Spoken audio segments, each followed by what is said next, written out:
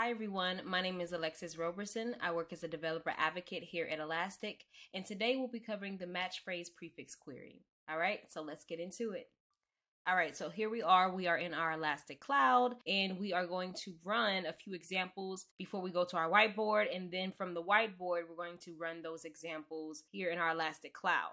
Okay, so for match phrase prefix query, a question that we could ask is, how can I find matches with the terms in the exact order while allowing the last term to be a prefix? Okay, so it's going to preserve that order and proximity and then allow for that last term to be a prefix. Now, if you weren't able to check out the last video, we covered the match Boolean prefix query or match bool prefix, okay?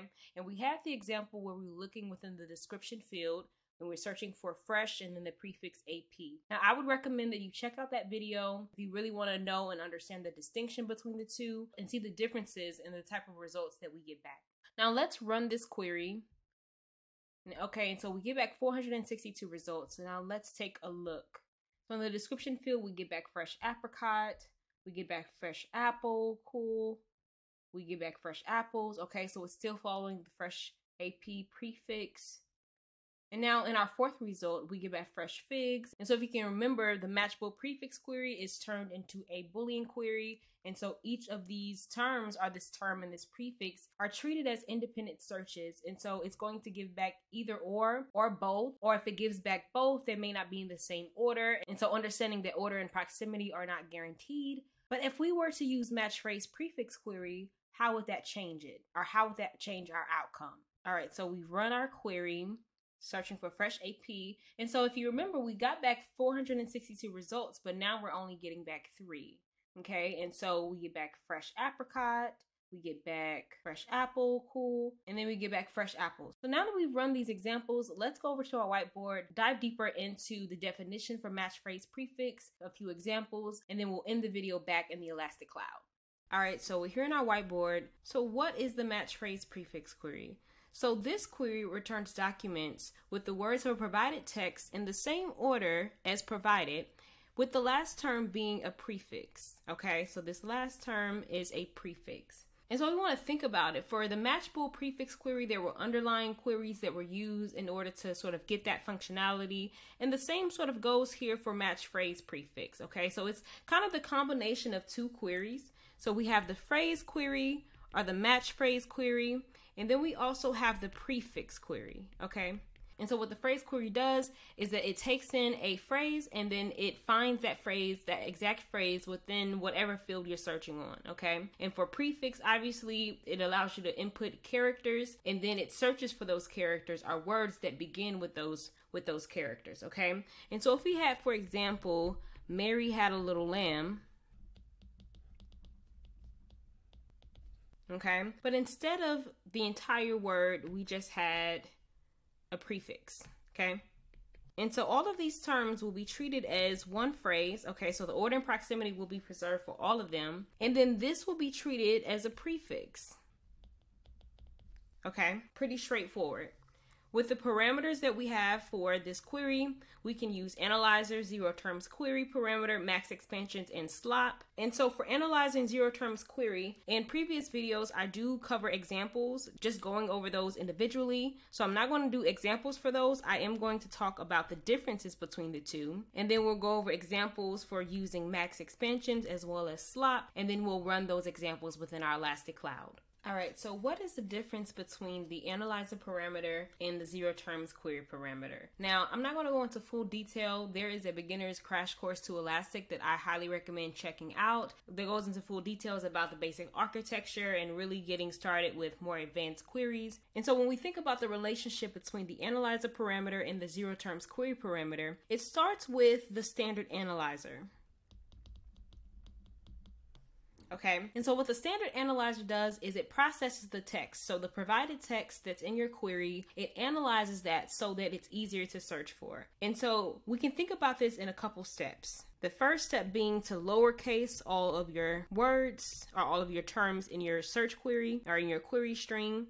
Then the next step is to remove all of the stop words, okay? And stop words being those type of common words that wouldn't add much value to the search. And so lastly, the analyzer separates each of those terms into their own tokens. Okay, so that's the process. Now this seems pretty harmless, right? But let's say we're looking for a common or popular phrase, to be or not to be. So for to be or not to be, right? And so if it's like lower cases, all of the words, like that's fine. But then now let's say it removes stop words, where obviously it's going to get rid of all of these words. And so what's the solution to this? How can we keep this from happening? All right, so with dealing with processing text, how can we fix this issue, right? So we have this popular phrase. How do we ensure that the analyzer doesn't get rid of these words and we're still able to get back results? So one way we could solve this is we could use a custom analyzer. Okay, so we'll define our own analyzer instead of the standard one. And then what we could do is we could disable the lower casing of the words. And this works because within your search query, the text that you provide will be case sensitive, okay? And so to be or not to be, those stop words, if they're not lowercase, then that means that they won't be considered as stop words, all right? And then now you're able to get back results.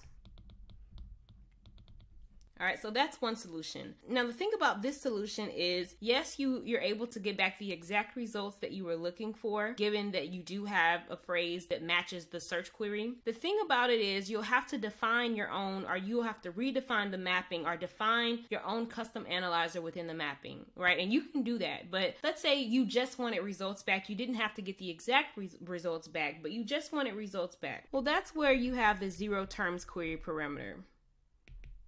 And it has two different values that it can be set to. It can be set to none, or it can be set to all.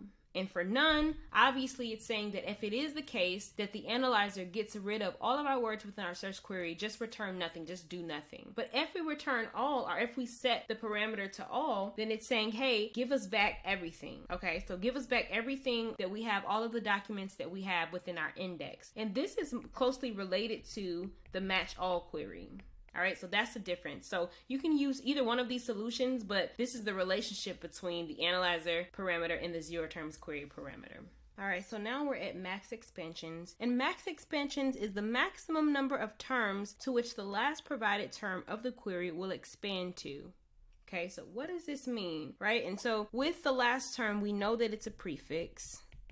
So let's say we have the search terms balsamic, and then the prefix VIN, which can be anything. It can be vinaigrette. And then it can also be, let's say, vindaloo. I know that word because I looked it up. There you go. All right, so it's the same prefix, but it has different possible suffixes. These suffixes are known as like the expansions. And so the default value for max expansion parameter is 50. And what this says, it's saying all the possible words that this prefix can expand to has to be no more than 50. Now, if you think about it, in a previous video, we talked about fuzziness, right? And we talked about the max expansions parameter that's associated, or that is a supporting parameter for fuzziness. And so for fuzziness, max expansions is about misspelled words, okay?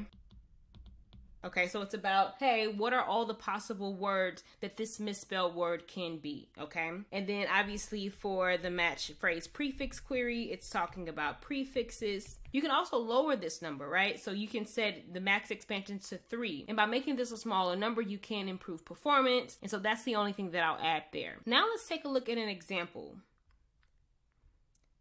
All right, so let's say we were looking for white wine and then VIN within the ingredients field, and we wanted to set max expansions to 3. How would we write this query? All right, so you can pause this video and write out the query on your own, and then we'll come back and write it out together. All right, so hopefully you had a chance to pause the video and write out this query. Now let's write it out together. We're searching within the ingredients field. We're looking for white wine VIN, and we've set our max expansions to 3. Okay, so it can only expand to, at the most, 3 different possible terms within our search. And so now let's move on to our last parameter, and that's slop, before running these examples within our Elastic Cloud. All right, so now we're at our last parameter. We're going to talk about slop. Now, what exactly is slop? Slop is the maximum number of positions allowed between matching tokens. Okay, so it's the maximum number of positions. Now keep in mind I said maximum number of positions, not maximum number of terms, okay? And so I'm going to highlight this in an example for us to really see exactly what this means or what this looks like. And then I'll also point out that this parameter in particular defaults to the value of 0, and then transposed terms have a slop of 2. Okay, so let's say we had 2 search terms and we were looking for quick fox.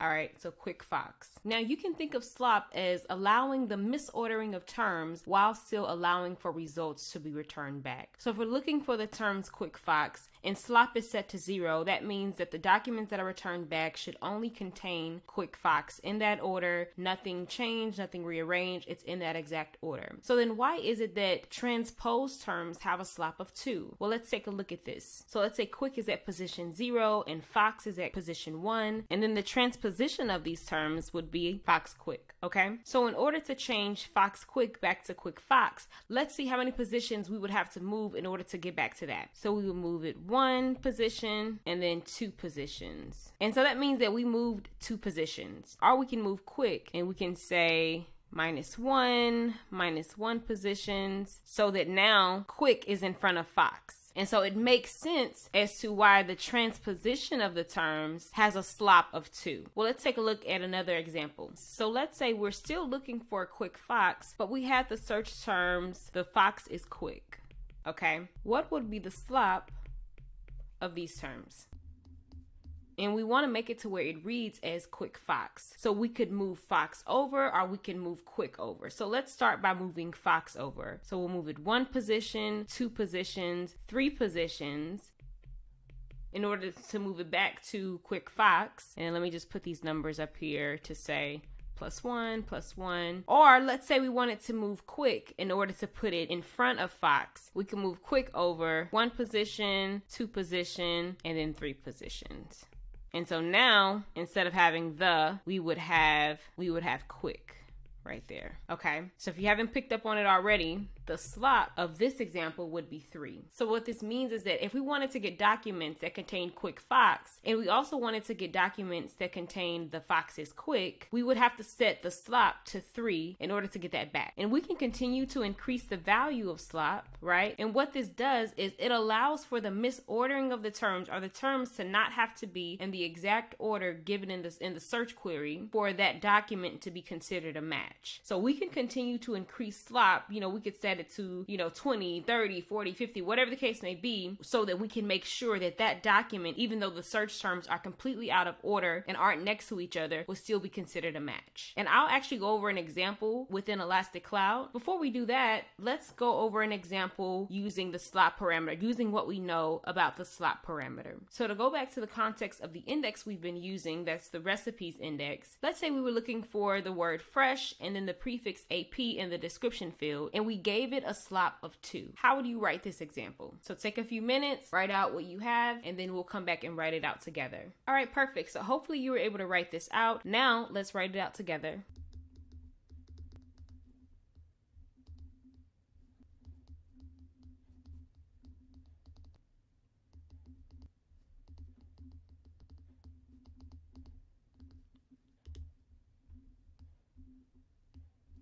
All right, so here we have it. We are searching within the description field looking for a fresh AP, and we've given it a slop of 2. And what this means is that the positions of the tokens can be at the most 2 positions away from each other. And so this would allow for us to have sort of transposed or misordered terms or swapped terms within documents, and those documents will still be considered a match. All right, so now that we've covered slop, we've covered max expansions, we've looked at what exactly is the match phrase prefix query. Now let's run these examples within Elastic Cloud to ensure we get the intended results. All right, so we are here back in our Elastic Cloud, and we're going to run our 2 examples from our whiteboard. So the first example, we were using max expansions parameter. We set it to 10, and we were running this on the ingredients field looking for white wine VIN. And so this is just going to be exactly sort of what we expected. Let's look on here. So ingredients field, and then we get white wine vinegar. So in this particular field, it's a limited amount of sort of combinations of white wine VIN. Most of these are going to be like white wine vinegar. So if we scroll all the way down to the bottom, we should see again white wine vinegar. But if we had, let's say, vindaloo or vinaigrette, we would also also see those results as well. So max expansions, again, it's helpful for limiting or putting a cap on the amount of expansions that could, or the amount of suggestions that could come back as words to fit this prefix. And so now our next example, we were using the slop parameter. And so we're looking on the description field for fresh AP. And so let's run this to see. So we get back 3 results, pretty similar to what we had before when we did not use the slop parameter. And this is the case because we set slop to 0, and this means that, hey, in the exact order that you see them in, these are the terms or these are the documents that we want to be returned back. And so when we look at the description field, we're going to get the fresh apricot, we're going to get, you know, fresh apple, right, all the way down to the bottom, the same thing. Now, if we change this to 1, let's see if that changes our results. And it does, right? So we get back 4 results. But now we're getting back fresh Mexican appetizer. And why is this the case? Okay, so this is the case because, again, if we wanted to change it back to fresh AP, where it's next to each other, we would have to move either fresh or we would have to move the word appetizer, and it would move over by 1 position. So it's 1 position off from the original. And, you know, one thing I'll highlight here, because this confused me a little bit when I was planning for this, but I also set this to 2. And I got back the same results. And so I was trying to figure out, okay, it has to be exactly 2 positions away for it to be considered a match, or for it to be sort of matching this slop parameter. And what I realized is that, so if I set it to 2, it's also going to include 1 position away. If I set it to 3, it's going to give me back results that are 3 positions away, 2 positions away, and 1 position away. So whenever you put a specific number, like let's say 50, it's going to include 50 all the way down to positions -1, right? Just adding that in there and just run this real quick, and again we get the same 4 results. So I also wanted to highlight the example that we went over on the whiteboard, just to kind of bring it home and understand exactly what slop does. And so I did create this new index called movie titles, and so I'm just going to run this so we can see what's in the index. So we have Quick Fox movie, we have the name of the movie, or we have the movie field and then the name of the movie, Quick Fox. We have Fox Quick, that's the transposition of that, the fox is quick. And then we have this long sentence that includes or should include some or all of the terms that are in the original search terms. Okay, so now let's run this here. So right now slop is set to 0. Let's run it. All right, so we get back Quick Fox, so that's to be expected. If I were to set this to 2, and so now we're getting the transposition of the terms, Fox Quick. If I set it to 3, we went over that example. Again, we're expecting to get back the Fox is quick. And keep in mind again that it's including the Fox is quick, Fox Quick, as well as Quick Fox. So it's at 3, 2, 1. It's that position -1 is going to include that as well. So let me run this. And so lastly, let me run this again.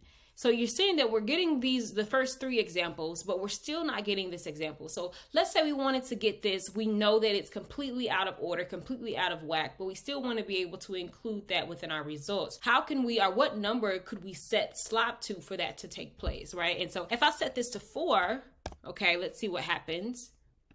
So we're still getting back the same 3 results. So it seems like, okay, maybe our number isn't big enough. Okay, so maybe our scope isn't big enough. Let's try 7, okay? All right, tried 7, and again, so it seems like it's more than 7 positions away. So because I've tried this out before now, I'm going to set it to 10. And see if we can also get the inclusion of that 4th result. And so now we're getting 4 results back. It's including this document that is completely out of order, but still contains Quick and Fox within the results. So hopefully this video was helpful. This was match phrase prefix query, and then we'll be covering the next video after this. All right, have a good day.